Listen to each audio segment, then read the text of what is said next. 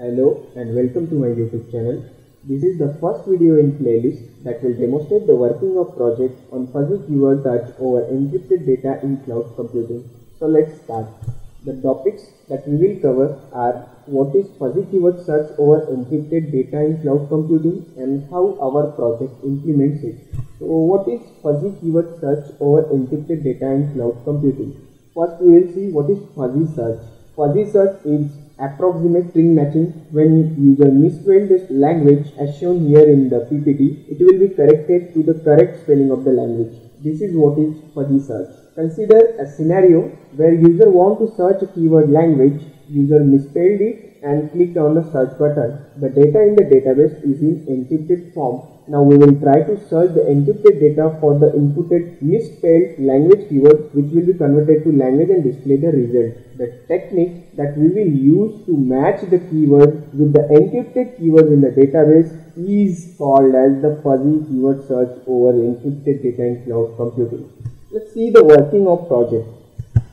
Consider the first scenario where administrator want to upload a file on the cloud and keywords associated with the file. Okay, suppose admin uploaded a file named abc.txt, then we will use the base64 encode to encrypt the file and we will store the base64 encoded file onto the file system.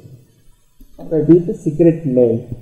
And the keywords that are associated with the files will generate the engrams from the keywords. These engrams will be encrypted using a secret key and these engrams will be stored onto the database in a cloud server. Okay, so we have now uploaded the file and the keywords which are both in encrypted form.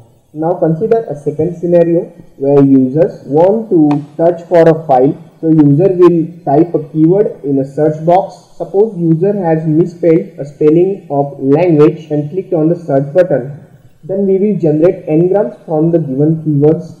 Okay, and then we will encrypt the engrams with the AES encryption using the same secret key, so that we will get same encryption from the given keywords. Then we will match the engrams in the database with the engrams that we have created from the search keyword. Okay, then we will obtain the sets of engrams where it matches the given engrams in the search box button. Now from the obtained engrams we will calculate the Jaccard and keep the final set of engrams for a keyword, that is corrected version of language. Now we know which keyword matches the keyword in the database, and according to the keyword in the database we will fetch the file from the file system.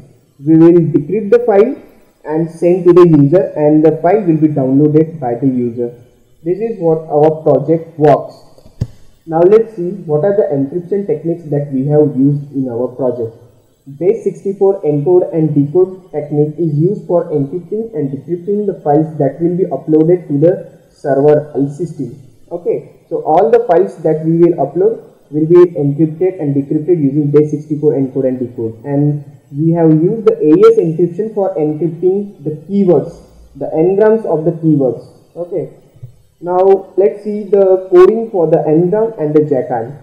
The code for creating engrams and Jackards are written in the following files in the project. The code snippet for engram is located in EKS applications libraries engram.php. We have created a library engram.php for creating the engrams, and code snippet for Jaccard calculation is present in EKS, in controllers, in user.php, in search function. When you will download the project, you can see the files in that project. Now what is the new technique that we have used to improve the search result? Suppose we have to store a keyword language. The engrams will be LAN, ANG, NGU, GUA, UAG, AGE. The encrypted engrams might be THR, YU7, TFN, blah blah. Storing THR into index 0 table, that is the first table in our database. Storing YU7 into second table. Storing TF5 into third table, and so on. So rather than storing all engrams into single table, we are storing the first engram into first table, second engram into second table, third engram into third table, and so on. So this will reduce the number of comparisons that is required to match the n-grams and hence faster the results. The technologies that we have used in our projects are PHP, MySQL, code igniter PHP framework, HTML and CSS. Thank you.